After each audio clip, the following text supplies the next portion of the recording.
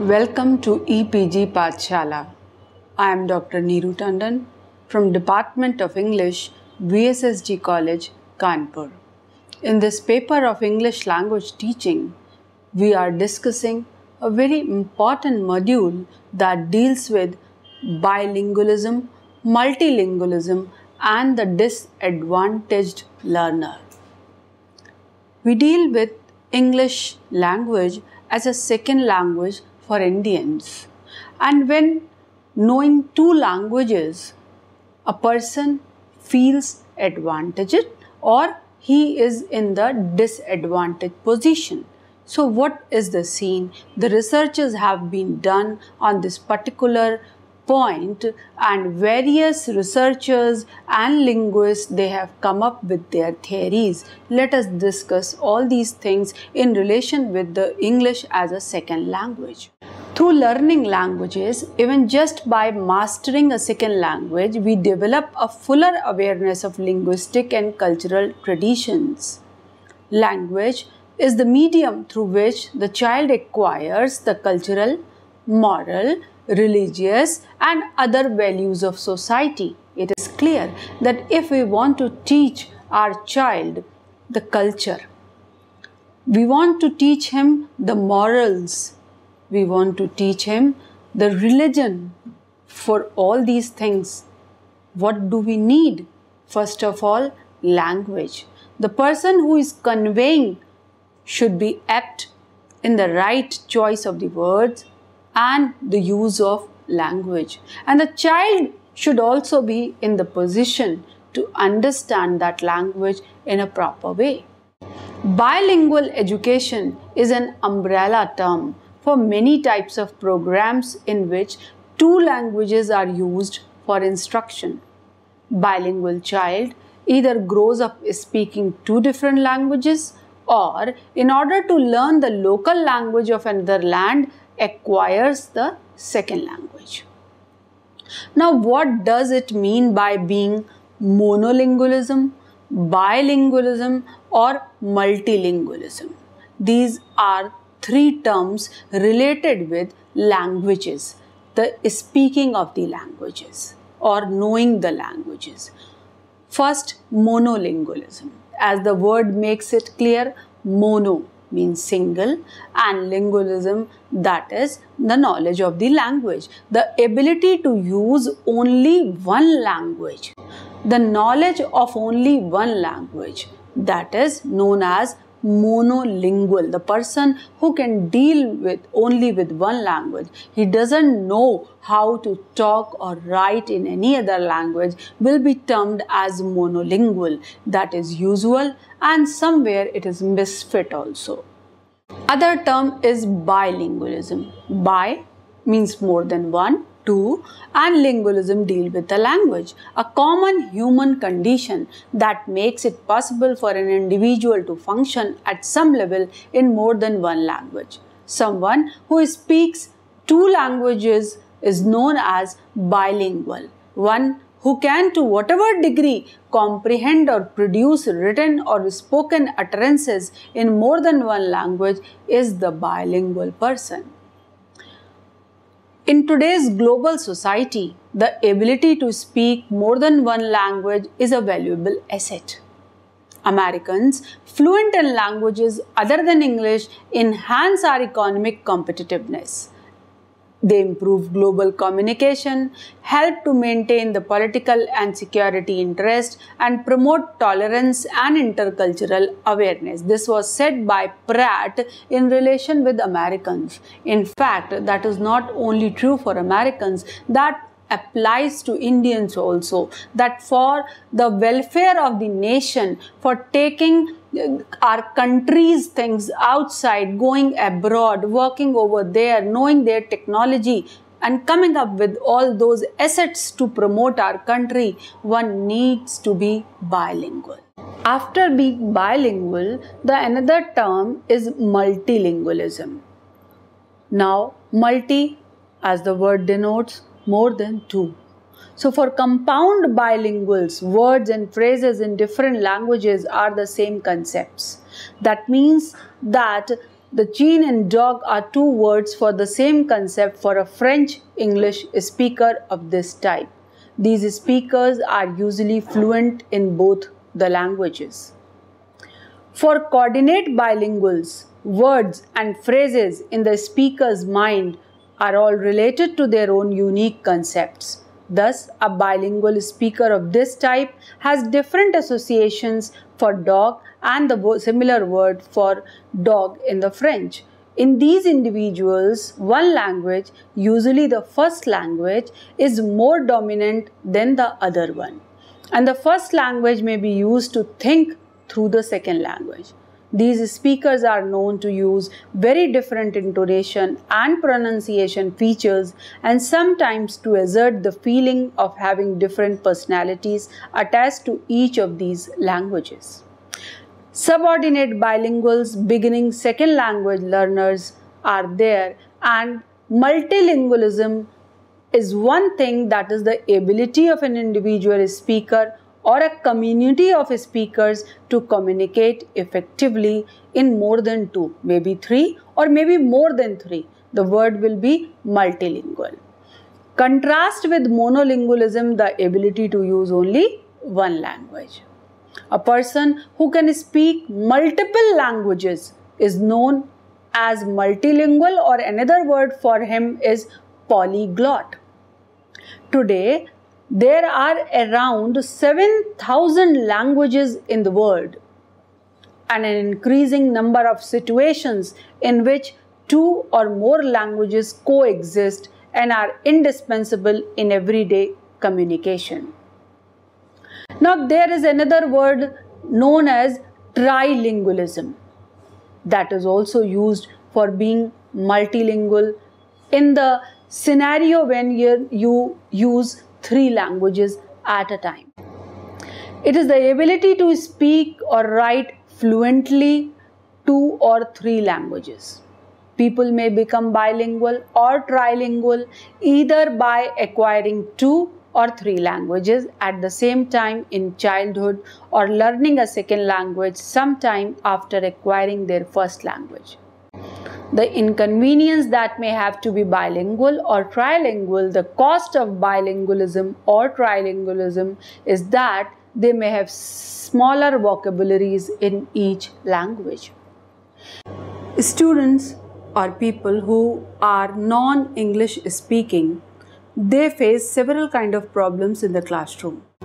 They have communication related problem, because if the students belong to different languages, then they need one common language to interact, and that can be English and no other language.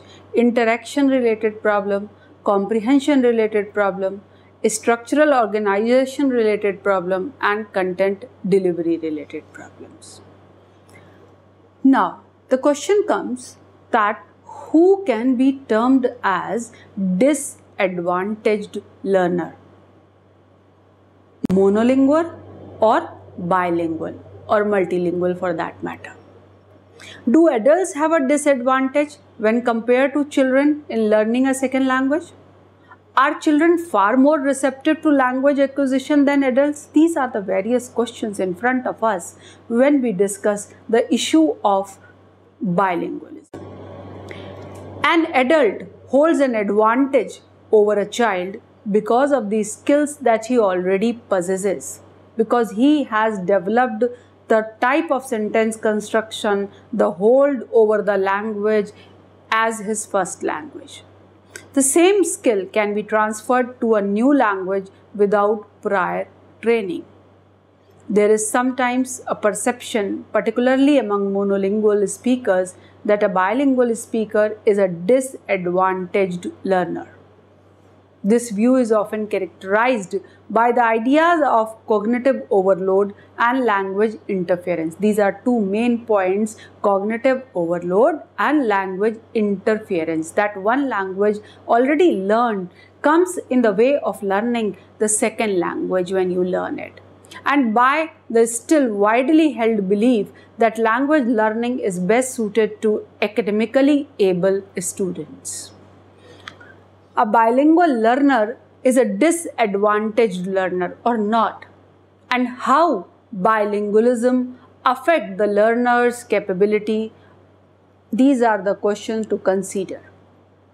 English language researchers or teachers, they keep on trying to get the answer through various researches being done in the classroom, and they have come to certain conclusions that we are going to discuss. Early research on bilingualism, conducted primarily between 1920 and 1960, broadly concluded that bilingualism resulted in cognitive deficiencies, lower IQ scores, and even mental retardation.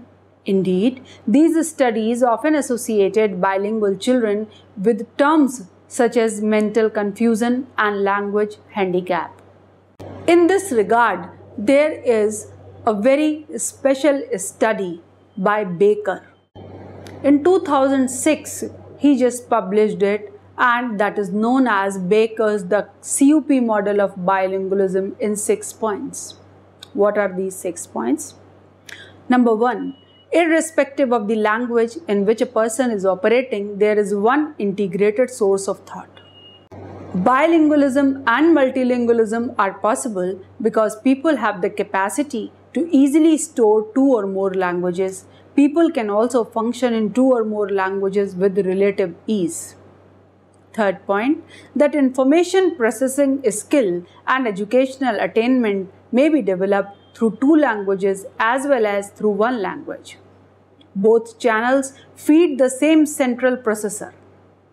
Next, the language a student uses in the classroom needs to be sufficiently well developed or them to be able to process the cognitive challenges that are presented. Speaking, listening, reading or writing in the first and second languages help the whole cognitive system to develop. However, if students are made to operate in an insufficiently developed L2 without resources to their L1, as is the case with the mainstream, the system will not function at its best.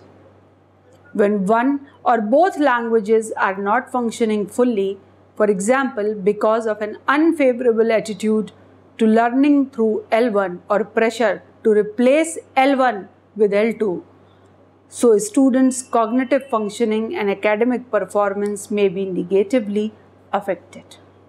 Now, what is the CUP model? It is known as Common Underlying Proficiency. Jim Cummins is the name associated with this CUP model. Jim Cummins, a prominent bilingual and second language researcher, developed a model that much more accurately depicts the working of the mind in relation to bilingual acquisition. It is called CUP model, and there is one more name for this, that is iceberg analogy. This is presented in the form of 2 icebergs. Now you can see in this particular figure that the iceberg analogy. What do we mean by that? There are 2 sections. At the surface level, you have first language surface features. On the other side, you have second language surface features. But beneath that, common underlying proficiency central operating system that works in the same way for both first and the second language. In this, we come to know about separate underlying proficiency, common underlying proficiency. You see, L1 and L2, they have separate places in the brain. So nobody is affecting or interfering the other. In the second figure, you see L1 channel and L2 channels for representing those languages are different, but the thinking process, the storing thing is somewhere the same. These icebergs, as known popularly, are separate above the surface. That is, the 2 languages are obviously different in outward conversation. Underneath the surface, they are fused. 2 languages, they function together. This is where a person stores their 2 languages. Both languages operate through a single central processing system, which both languages can inherit. By learning another language, we have to switch back. And this study was done by Anne Merritt in 2013, where it was said that we have to switch back and forth between two distinct systems of rules, challenging the brain to recognize the work-out meaning. For this reason, bilingual students learn to become critical thinkers and perform better at problem-solving tasks. The brain has also been linked to a muscle since it is said to function better with exercise. Language learners need to memorize rules and vocabulary and thus strengthen their cognitive muscles, making them better at memorizing lists and sequences. Now, when we find that bilingual or multilingual students, and there are bidialectal and multidialectical students. Now, if we compare them, then what is the scene? A person who can speak in various dialects, we find that whenever a person who is talking in a very refined manner in his office and some other places, the moment he reaches his home, his dialect changes. He just, in order to show familiarity, in order to show closeness with his parents, in order to show that he is one of them, his dialect changes at the very same pace and he starts speaking in a various dialects. So, bilingual, multilingual versus bidialectical or multidialectical. Multidialectical is such a situation in which a person understands. It means he can speak more than two varieties of the same language. What do I mean by varieties of the same language? If you take English for that instant, you have American English with different accents, you have British English with different accents, and now you have Indian English with altogether different accents. So they have the influence of the land over the language, influence of the area over the pronunciation also. For example, in North India, a Hindi language speaker may be called multidialectical if he or she can understand or speak in Bhojpuri, Bihari, Khadi Boli, Brij Bhasha, Awadhi. These are all variants of Hindi over here. These are variety of Hindi language. Sometimes socio-cultural practices invite multilingual situations like the marriage system, where the husband and wife, they speak separate languages of their own to the area they belong to. In that situation, imagine a newborn child. He automatically becomes multilingual by being exposed to father's language and mother's language, and with that the language of the land or language of the school or college. So therefore, multilingualism is closely related to multiculturalism as well. Now, bilingualism may be divided into various kinds. One is receptive bilingualism and the second is cognitive processing. Now, what is it? Receptive people who can understand a language but they cannot speak. It is not the same as mutual intelligibility. Just the way that many people, if you talk to them in English, they will understand what you are going to convey, but at the time of replying back, they won't be in the position to speak in the proper grammatical way, so they don't speak, but they understand. So it is receptive bilingualism. That language is not unknown to them, but they cannot just communicate properly.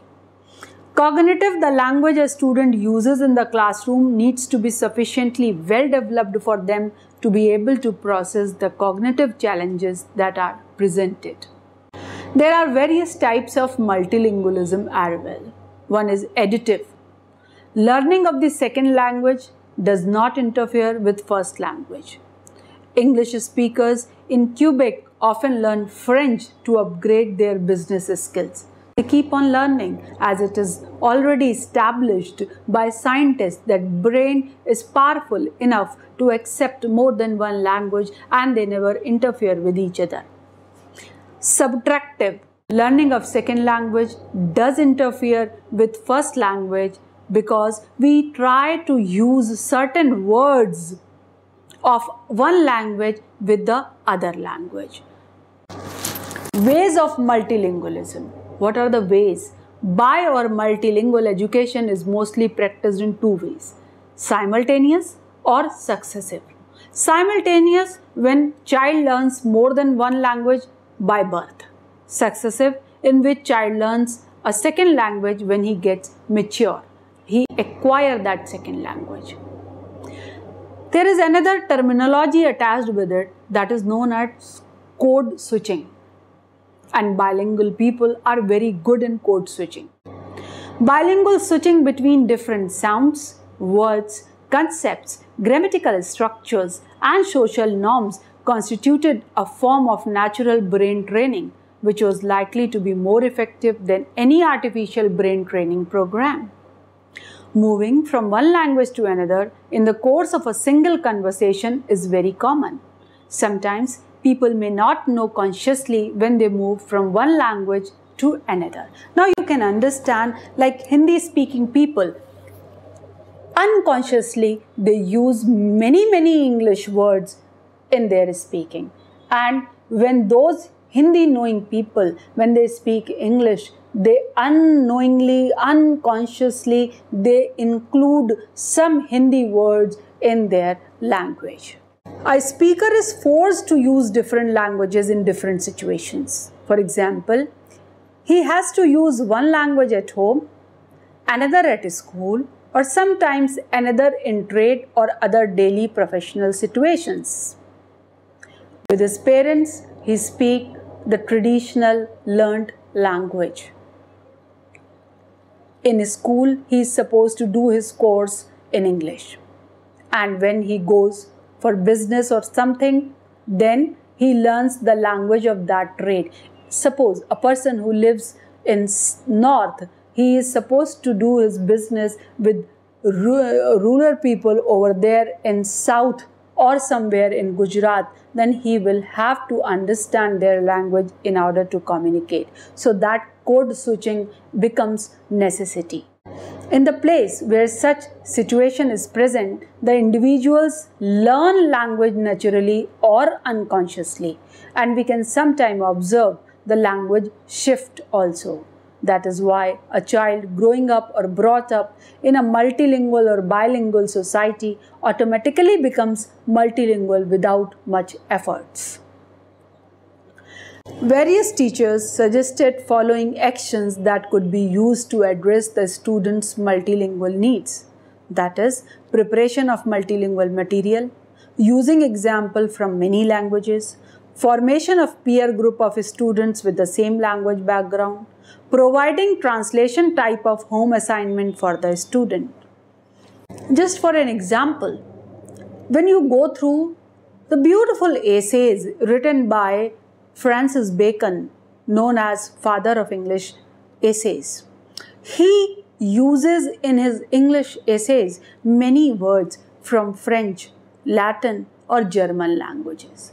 In order to understand his essays properly, one must know those words, and in that process, though one cannot be termed as multilingual or bilingual, but that feel he can have that what these words mean to him, and that may create the need, that may create some desire to learn that particular language. Different techniques to encourage the student to use foreign or the second language in the classrooms were decided by researchers and teachers in the following way, like inviting students for group discussion, formation of language group if possible in the large class, inviting them to translate the activities, asking simple questions about their casual activities in the different language, suggesting them with instrumental motivation. Now, there is one more word you will come across, that is dual language education or bi-multilingualism. It means variety of the same language and different languages. Bilingual and dual language programs, they promote bilingualism and biliteracy. Now you just understand the difference between bilingualism and biliteracy. If I can speak two languages, of course I am bilingual, but it is not necessary that my written communication in both the languages is equally strong. Maybe I can just speak, but I can't write. So that way I cannot be called literate, biliterate or something. I don't have a degree in the other language, then I am not biliterate. I am just bilingual. So grade level academic achievement and cross-cultural competence, when students attain that, then only they will be called as biliterate. Students maintain their native language while adding another language, and they develop pride in their own culture while developing an understanding of others. How many languages I may know, but when it comes to sing your national anthem, then we will never ever translate our national anthem in any other language.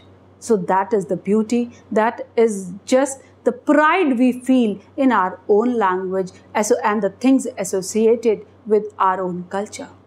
Dear Martin's report showed that the students use English as a language of interaction in the classroom in the presence of their teachers, and they use their mother tongue in the playground or when they are away from their teachers. In the same classroom, when the teacher has not come, they are talking to each other in a different language, and the moment teacher arrives, they start using English.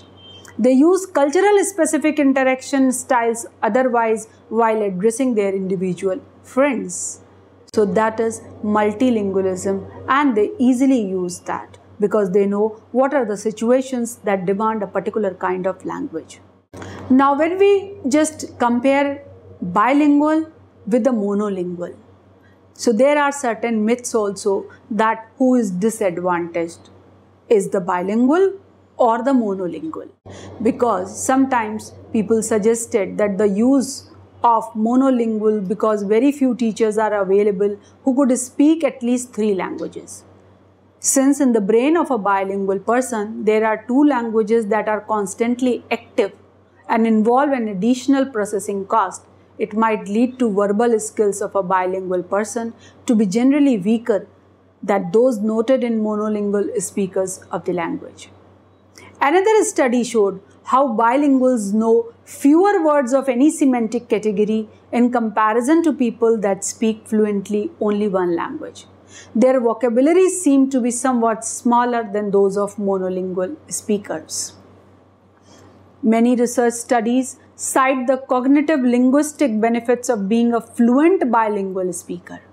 Experts have found that children who are fluent bilinguals actually outperform monolingual speakers on tests of metalinguistic skill.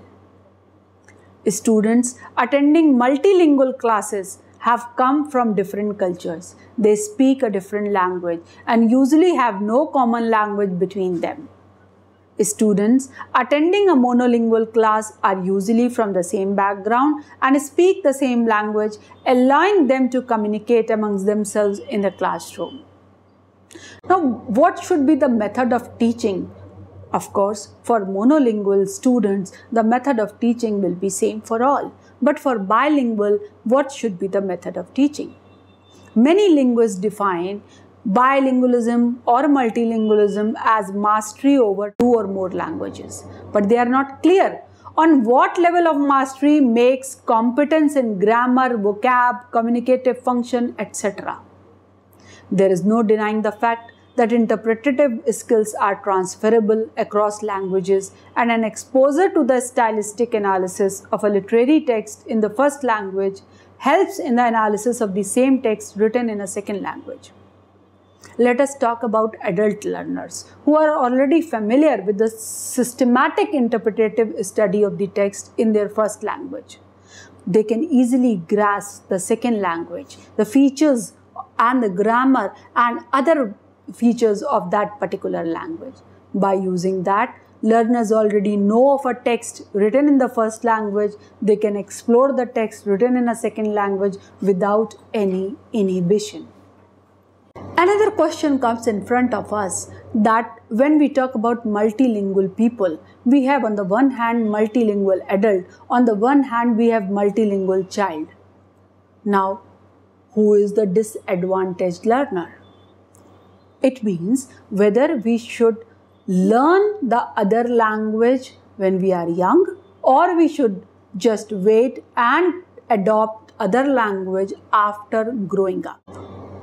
Multilingual children learning more than one language gain in flexibility because they can understand and analyze concepts using more than one language system.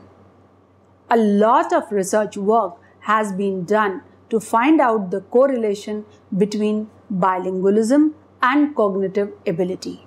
Especially in this regard, the study done by Peel and Lambert can be cited. But all these isolated studies were done with reference to the bilingual education of young children. How does cross-language transfer of skills help multilingual adult learners in developing their language awareness in a target language? That is still to be discussed. What are the advantages? Before understanding who is the disadvantaged learner, let us know about the advantages of being multilingual. Number one, access to multiple language, and through multiple languages, we can access various cultures. If you learn languages at an early age, you learn them easier. Larger language sensitivity is developed. Learning becomes easier in general, and polyglots, they function better. Now, what are the disadvantages? If the parent does not speak a language fluently, the child will copy the mistakes. Suppose a person who cannot speak the correct way of English, his pronunciation is faulty, he uses wrong grammatical sentences, the child instantly copies that, and afterwards it becomes very difficult to correct him. The language offered is not always rich and varied enough. Children with a language disorder may have extra trouble learning more than one language. There are other disadvantages like extra cognitive strain. According to psychology professor Erika Hoff, who wrote the book Language Development, he said that learning multiple languages simultaneously limits the number of words that a child can learn in a set amount of time. Then there are cultural discrepancies as well. For many older adults, the choice to learn a foreign language is one of interest, for reason of business or as per school requirements.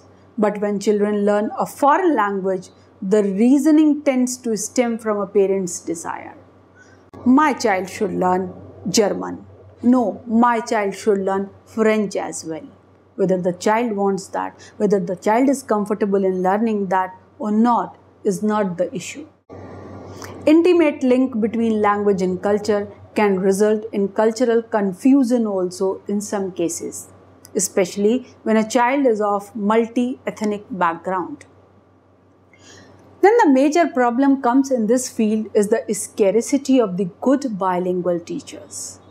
To teach, to make a child bilingual, we need good bilingual teachers first. The persons who have equal command over many languages, whether they are ready to come for teaching or be the teachers or not, that is a question. Primary language teaching needs to be standardized. In some situations, it would become very stressful to the child when he has to learn 3 languages, native languages and the foreign languages. Now there is one more point, that is language proficiency versus academic proficiency. I know the language. I can talk, I can write also, I can understand also. But whether I have passed any exam in that, whether any academic course has been done in that particular language, is it necessary to be a bilingual? Students often acquire basic interpersonal communication skills, that is known as BICS, in 2-3 years. Because these students can converse well in English, teachers often assume that they can learn academic content in English as well. However, they must develop cognitive academic language proficiency known as CALP. A disadvantage is that students often fall behind academically while they are developing the language proficiency to learn academics in their second language. One very good example is that in our colleges and schools, we have both English language and English literature as separate subjects. The person, the boy, the girl who is good in English language not necessarily be good in English literature. When he or she comes for the research work after doing post-graduation, then the situation is worse because language he knows, but the literature he is not that good in. So he fails in spite of being bilingual. Delay in speaking, mixing the languages, these are other common things. Mixing the language means mixing words is very common. At the age of 4 or 5, it has mostly disappeared. But don't forget, the children who are learning only one language often use the wrong word until they learn the right one. And adults often say, when the right word doesn't come quickly. They try to fill those gaps. Additional efforts for the parent. This is probably the biggest issue. Raising a multilingual child is a commitment, and it will require extra effort on the part of the parents to provide enough language exposure, extra encouragement, keeping native language consistent, and in some cases even change the previous language pattern. Then it comes to reading and writing. Being biliterate or multiliterate, teaching a multilingual child to read and write adds to the academic load. He is supposed to fulfill his study work in his school in a different language. Then he learns German or Sanskrit or any other language as a third language. And he wants to speak in one language. He is speaking rather in one language, writing in another, and studying in the third language. In this way, that extra load can make him disadvantaged. With these disadvantaged, once again we'll come to the advantages. There's no doubt that multilingual children have more advantage. The language learning delay that causes a child to be weaker in both his native and second language dissipates as she approaches her preteens. After a matter of some years, she may gain control over both the languages. The foreign accent that characterizes a child who begins learning his second language in late childhood does not bar him from working as a translator or integrating into a new culture. Accent training can help older children lessen the severity of their accents. In addition, learning a foreign language brings children more cognitive challenges. Additionally, the learned ability of switching from one language to another helps child build concentration skills. Research has shown that the brains of children who grew up speaking two different languages develop better cognitive functions. So scientists who examined the phenomena gave it a specific name, the bilingual advantage. Importance of mother tongue, metalinguistic awareness, and improved cognitive skills cannot be denied for children learning more than one languages. They have more exposure.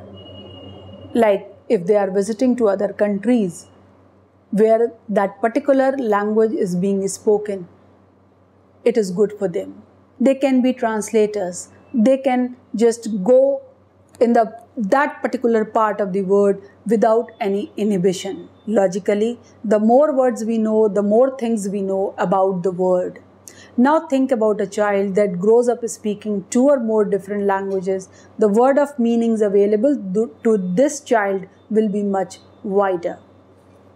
To sum up, we can say that learning a second language that makes child a bilingual or maybe a multilingual is not really making him disadvantageous, because advantages are many and whatever problems are there, that can be rectified with little efforts. So children should be encouraged to come forward to learn many more languages.